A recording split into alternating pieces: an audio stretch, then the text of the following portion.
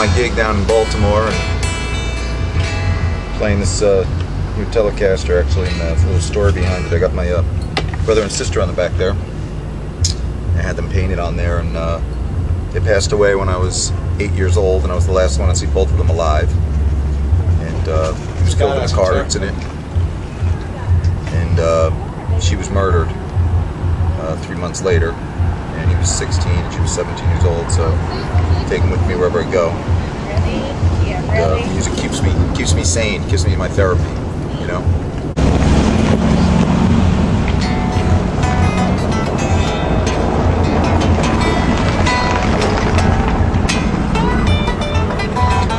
So I'm just on a little break now. Play down here the third Tuesday of every month. It's $150 gig for the whole band. Happy to have it. And, go up to Pennsylvania tomorrow and do about anywhere between 15 to 22 gigs a month, all over the eastern seaboard. Just get back from Colorado and hopefully going to Europe. Things are a little better. Gigs pay a little better, a lot better in Europe and in Canada. Actually just did a show up there, but tickets went for $30 a ticket. So, but I'm thankful for the bar gigs.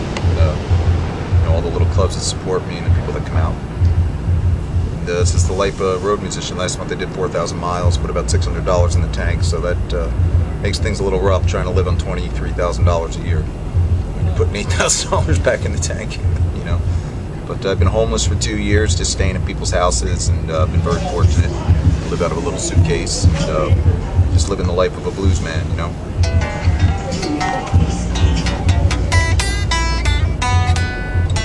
I just hit my 12 years of sobriety, which I'm pretty happy about. But unfortunately, my 46-year-old sister's dying right now of alcoholism. But, you know, it is what it is, so I'm working on that, trying to get the money together, see how we can cremate her. She doesn't really have any money. She's got a 9-year-old daughter, a couple kids, a couple grandchildren. But it's like I'm going to be burying another sibling, so I'm going to have another guitar made and put her on the back of that. But this is the life I chose. And, my break is just getting finished up, so I got to go back in. Got a 4-hour gig tonight for $150 for the whole band. Tip jar's looking a little thin, but it's all good.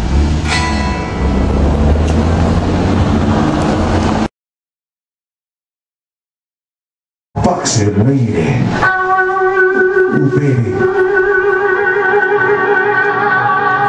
I'm gonna get you.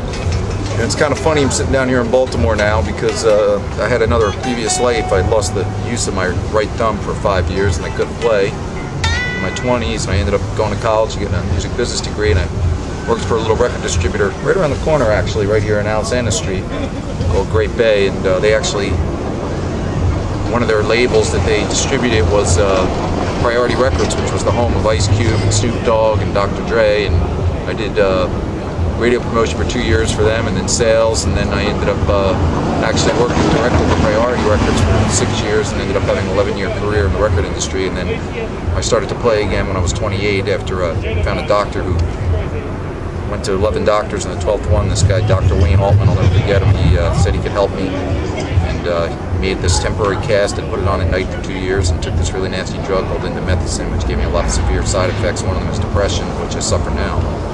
But I was able to start playing again at 28, joined a cover band, and started recording my first CD at 31, and put it out at 33. Started singing until I was 35, and things started happening. I played my first international gig in Canada, Montreal. I used to go up there on the weekends when I wasn't playing and drop off press kits, and finally started doing some gigs up there and wasn't getting paid. And then in 2000 I ended up going to Ireland. It was one of the record stores I used to sell CDs to. My first CD at Quite the Compressions sold pretty well. He said, "Hey, you want to go to Ireland?" I said, "Yeah," because I can't get you paid, but I'll hook some gigs up for you. And I went over there, and by my third trip, I ended up opening up for Buddy Guy at the Galway Arts Festival in 2002. Or actually, my fourth trip that was. And that was the last night I had a drink, actually. It was sober for 2 months, or dry for 2 months, and then I thought I could have a half a pint at Carlsberg, and I blacked out that night. Went back to the hotel with Buddy and his band, and it was his, believe it or not, it was his 65th birthday. You probably remember that show. And I just dedicated my life to playing the music, and a lot of the songs I write about my battle with depression. A lot of people don't talk about it. And just try and keep my life going. The thing that's my therapy is playing. It's the one thing that gives me happiness in my life and joy. It's the only time my life makes sense to me, whether I'm in front of thousands of people in Europe or playing this little bar down here, sitting in a corner playing a solo gig on a Sunday for 50 bucks. It's like that's where the whole world makes sense to me. 48 years old and I'm not married, single, I have no children, and don't really have a place to live. And it is what it is. So it's been a rough battle, but I keep going every day. Hoping life is gonna, just gonna start turning my way. Thank God I get to play, and met some wonderful people who've really helped me. People have really helped me in the last couple of years since I've been homeless. Every single person I've met through the guitar. I had to sell a bunch of my guitars to buy a van because my van broke down up in Lake Placid. I made it to Pennsylvania 2 days before Christmas. I had to sell 2 of them, and one of them was to a good friend named Chris Wood, who actually signed me to my first record deal, and he helped me out and sent me $2,500 in the mail. And then I sold my Les Paul to my drummer for $1,000, and hopefully I can buy that back. And thank God I had the guitars. I just keep moving around. Last month I did 4,000 miles, and did 22 shows. This month I had 22 shows in the books. I already lost 3 of them. That's the scary life about this. It's you get paid cash, and some of the gigs pay 50, and some of them pay maybe 100, 125 per man. And if you don't sell a lot of CDs, you're in trouble. So but at the end of the month, I always seem to have enough to make things work and have enough money to eat. People put me up in their homes, and I have a lot of keys to a lot of houses. Stay up between Lake Placid and Colorado, and I have a good friend who gives me some buddy passes so I can fly out there, and and then I stay in southern Pennsylvania sometimes. There's some houses there, and then my mother's house is in foreclosure, so I'm on an air mattress there until the sheriff comes and throws me out when I do my New Jersey gigs. And I've stayed with a couple other people, but I really haven't had a permanent address. And I was actually staying up in Canada for a while. It's been a journey, but it's the life I chose. But as somebody said to me one day, a gentleman last Christmas Eve showed up at a house I was staying in Lancaster, Pennsylvania, and gave me an acoustic guitar, and I said, "I can't take this guitar." He said, "Yes, you can." And he said to me, "You didn't choose the music chose you. So stop fighting your life. Just do what you're supposed to do." keep playing, man. With no U-turns in your sight,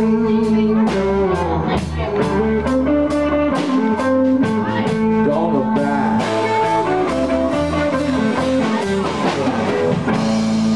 Some woman told me, honey child, you know, you just gotta start your journey.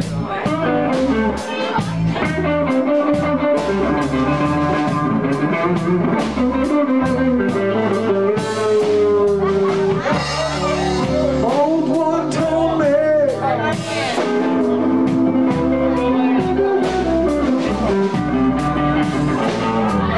child, start your journey.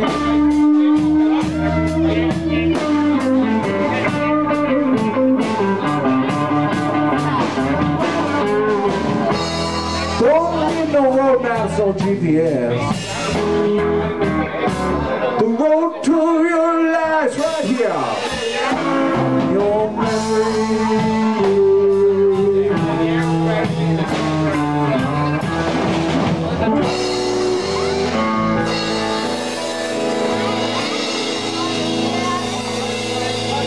Friends don't let friends watch the Kardashians. Do you really?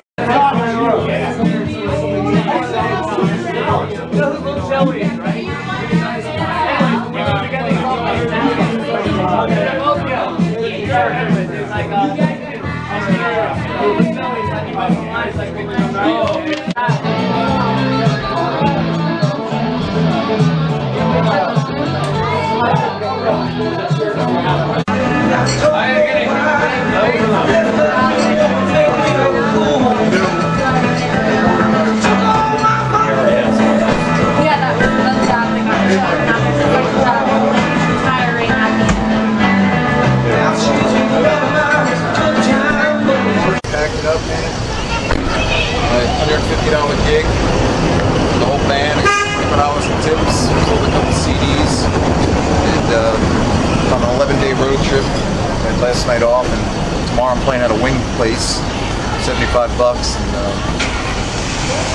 Thursday night I'll be at a little place in Myerstown, Pennsylvania. Saturday we'll be doing two gigs. That's a long day. I just had surgery 3 weeks ago, hernia surgery, so this is what I do, man. You know, this is the band. I just put $1,000 into the band. And hope I don't have to sell any more guitars. I'm running out of guitars to sell.